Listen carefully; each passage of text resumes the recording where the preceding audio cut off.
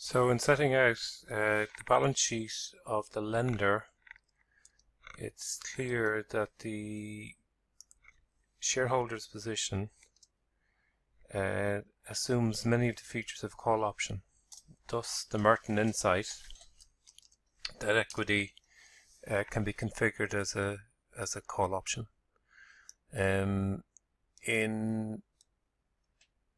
examining this, a typical type of graph that sometimes is presented in order to elucidate a little bit how we can estimate what's known as the distance to default or default probabilities to set out a frequency density for asset price behavior. So if we assume that the asset price conforms to geometric Brownian motion, so if we make the same assumptions that Black Scholes makes with regard to the asset price behavior, we can generate a probability density or a probability distribution that will capture the distribution of asset prices at some future time horizon. So if we consider a timeline and look at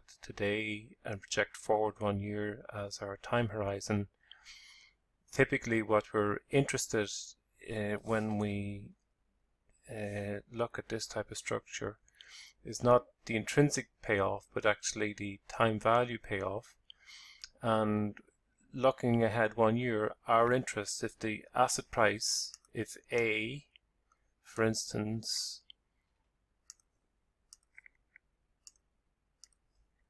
was equal to 100 and the liabilities were currently equal to 80, what we would be concerned about would be over at some time horizon, 1 year, that the assets would drop below the liabilities over that time frame.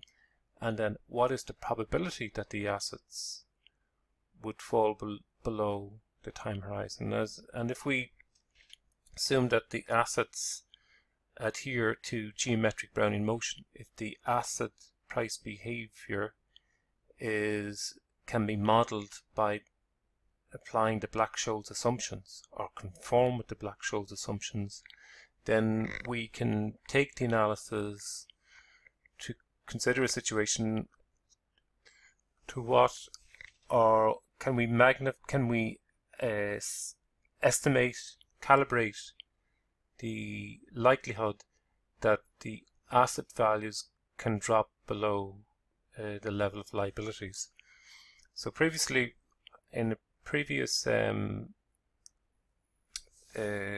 analysis, I had looked at simulating asset prices, and we had used this type of structure that over a period of time that the stock price, if you like, the change in the stock price, and I was looking at a period of 1 year, and I had broken down the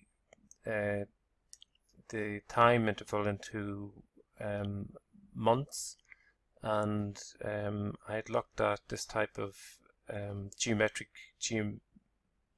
Brownian motion or random walk type behavior, where the change in the stock price, so the new stock price is the old stock price, and then I took an exponential, and the power on the exponential was a drift term by the change in the time step, by change in the time period, plus volatility, and then we had this random normal shock times the square root of the time step. So this type of behavior or this type of asset price behavior is consistent with a geometric Brownian motion. And if we F9 here, of course we could change if we bring back take this down a notch, if we randomize each time the sequence, you can see that this behavior is very dynamic, but and so in effect what I have here is a starting point of 100, so the stock's at time period 0, start at 100 and then they fan out.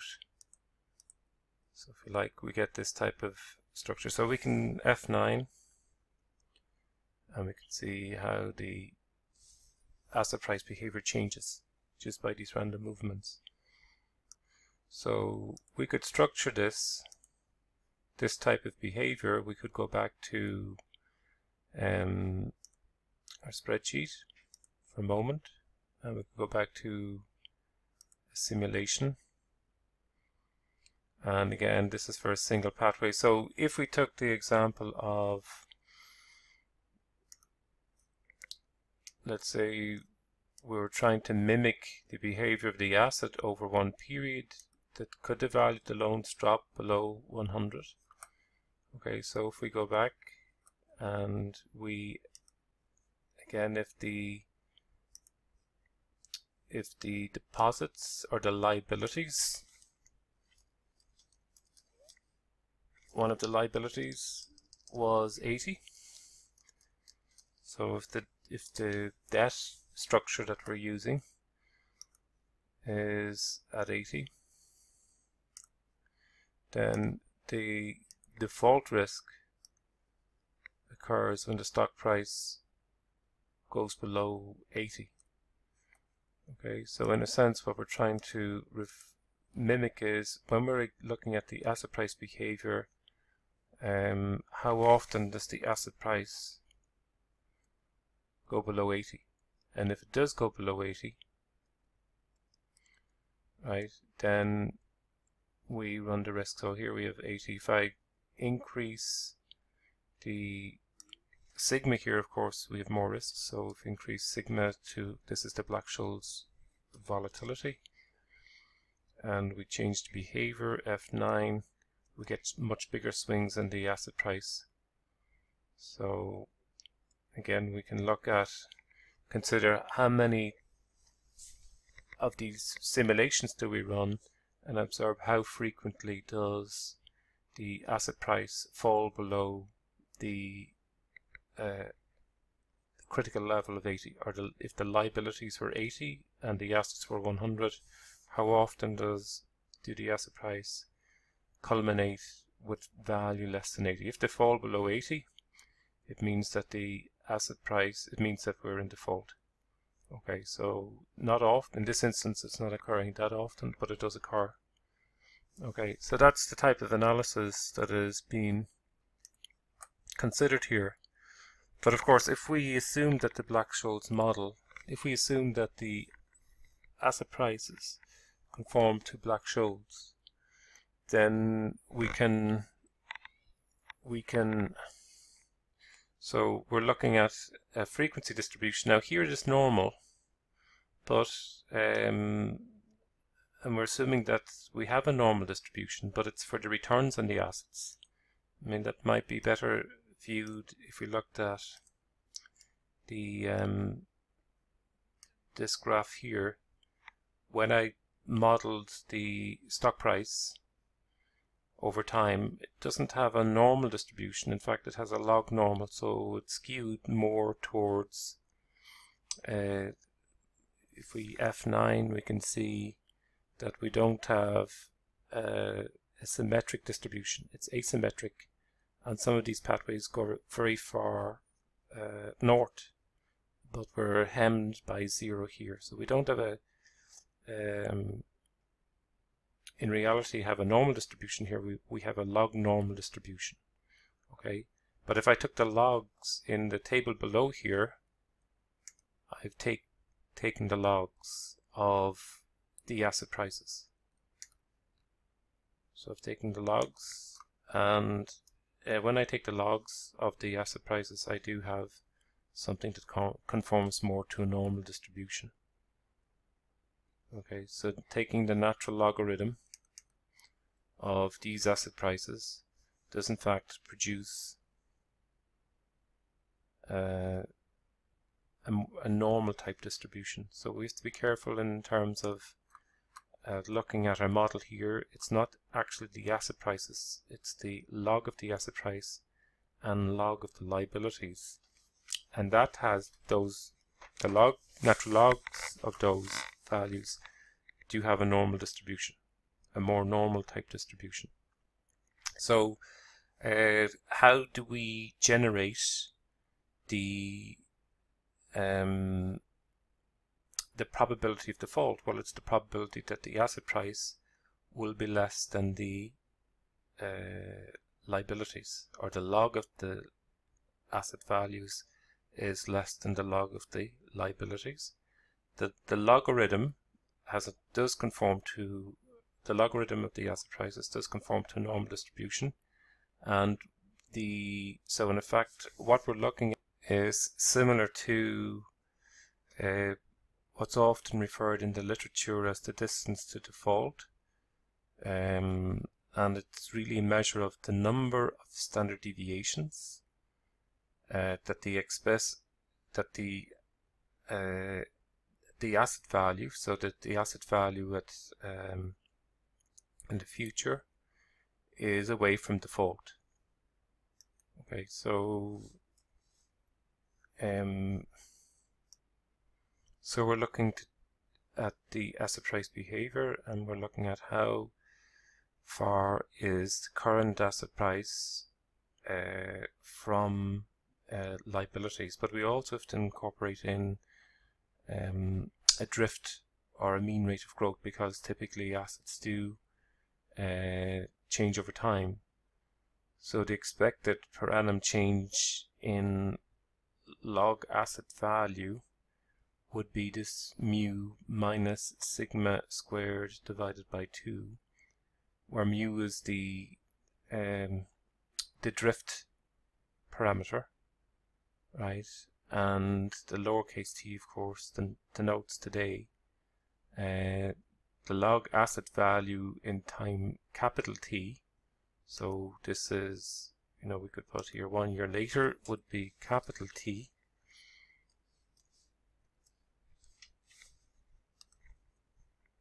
So the log asset value at time period capital T follows a normal distribution. Okay, and if we know L, the liabilities, the value of the assets today, the drift rate, and the sigma, so the Black Scholes volatility, we can then determine the credit risk or probability of default, and this is just a basic exercise in statistical analysis, because generally the probability, if we take a variable and it conforms to a normal distribution, the probability that that variable will fall below the standardized variable z is just the normal cumulative probability of z minus the mean over the standard deviation.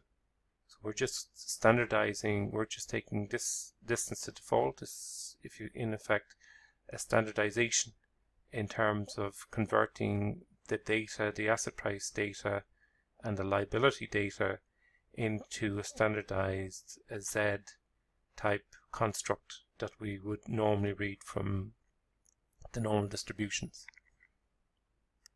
So if you like, DD here, the distance to default, really is a measures in terms of standard deviation to what degree the expected value of A at time period T, how many standard deviations will this be from default, and from that then we can